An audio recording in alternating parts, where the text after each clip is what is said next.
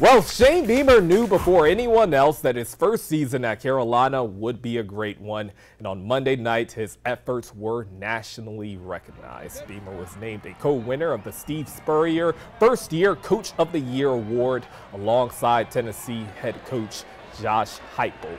In his first season at the helm, Beamer shattered everyone's expectations, leading the Gamecocks to 7 wins, including the program's first bowl win in 4 seasons. It wasn't always pretty. We certainly had some ugly ones, but one thing you can never question was the effort that those guys played with. And I'm so honored to be their coach and thankful for this award. Like I said, it was a great bowl win in Charlotte for sure, and an exciting way to finish our season down the stretch like we did, and excited for the future just like Josh is as well.